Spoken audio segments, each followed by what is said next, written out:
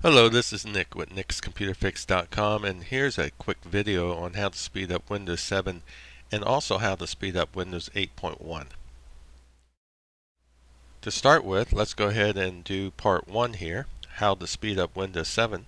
Let's go ahead and go down here and click on our Start menu. And on the command line here, type in msconfig.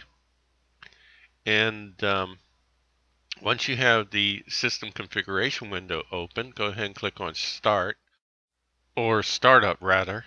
And that brings up a list here of the applications that are running in the background and which start on your boot up when you start your computer up.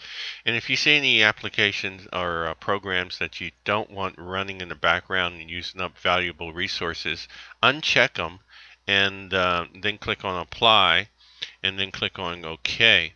Now be sure not to uncheck any of the Microsoft programs that may need to be running in order for your computer to run correctly. So be smart about which ones you're unchecking. But once you do decide, you just go ahead and click on OK and exit without restart. I'm going to click on that because I don't want to restart right now. Moving on to part 2, how to speed up Windows 8.1. Okay, once you're on the Windows 8.1 start screen, Go ahead and get started by adjusting your startup programs. These are programs that are not necessary to be running in the background.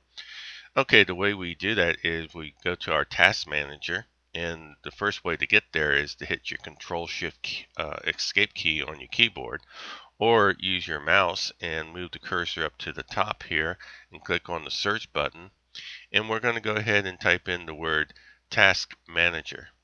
And then we'll scroll down and click on Task Manager, and that brings up the Task Manager window. If you don't see more details, click on More Details, and then we are able to go ahead and see the Startup tab, and we want to go ahead and click on that. And this gives you the list of programs that are presently running when you boot up your computer. And some of them are not necessary to run, and we can right click and click on Disable to disable them. Now keep in mind you don't want to disable certain programs like your virus protection software and Microsoft system applications that are running. okay, that's it for this video presentation. Subscribe and like my video.